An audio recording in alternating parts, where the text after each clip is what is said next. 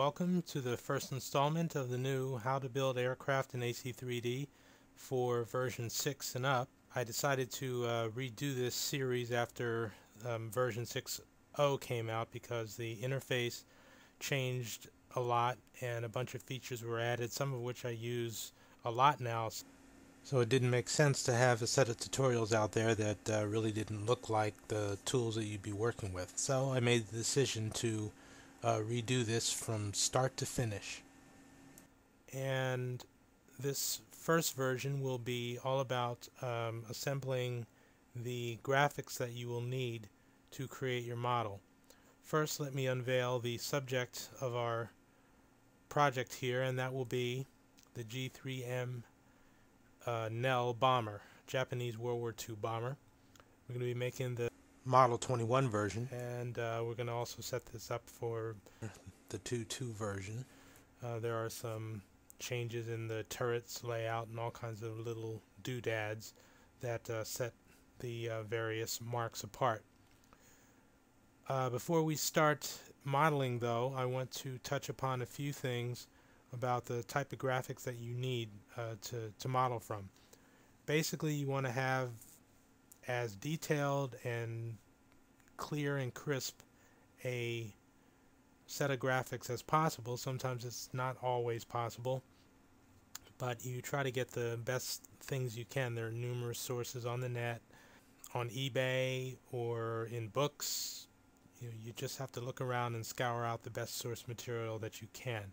The trick to having a good set of guide visuals is that the dimensions match. Because you're going to be populating your front view, your left view, your top view, all your views with graphics that are supposed to be describing the same object, it makes sense that they all share to the pixel the same image dimensions, and this will make for much less distortion when you get working. So as you can see here with our front view here, our dimensions say 2465 pixels by 338 pixels. So obviously the 2465 pixels are the wingspan. So you want that to match your top view, which also has a width of 2465.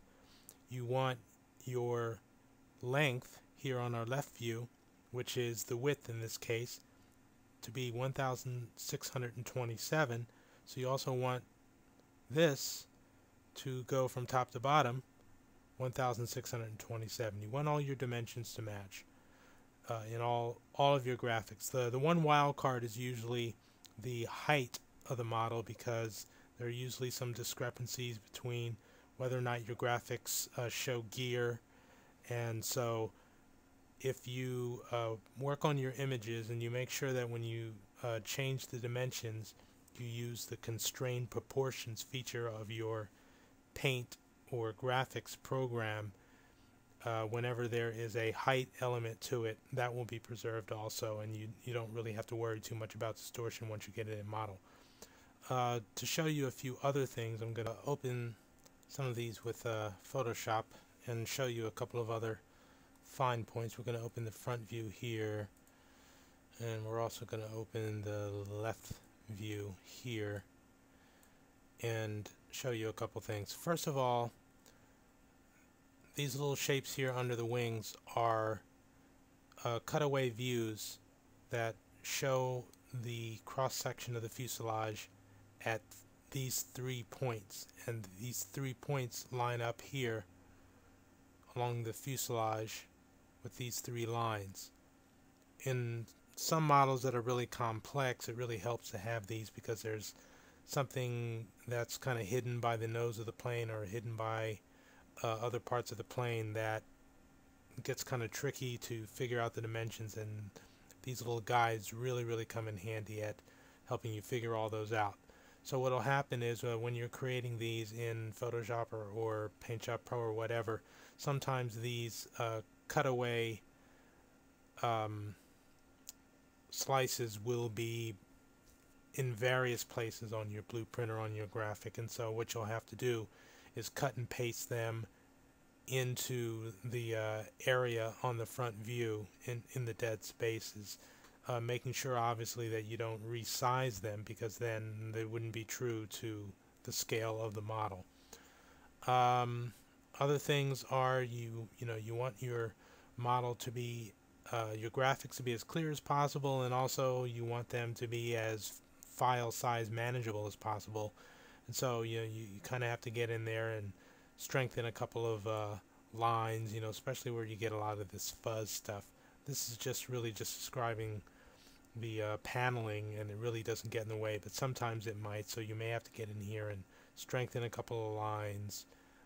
What I've done here is to use white in the windows so that it stands out kind of from the gray.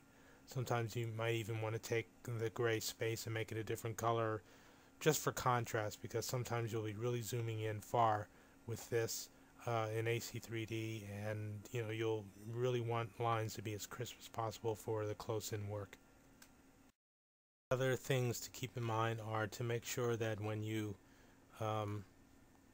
finally crop all of your graphics, that you're right to the tip of the nose, right to the back of the tail, or the farthest rear area, right to the top of the vertical stabilizers here, right at the bottom here.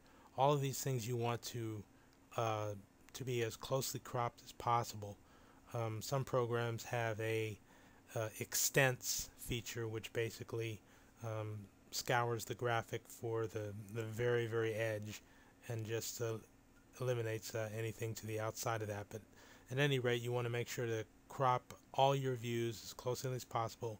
Make sure that they have the same relative dimensions along the wingspan and the length of the aircraft, knowing that the height is kind of a wild card.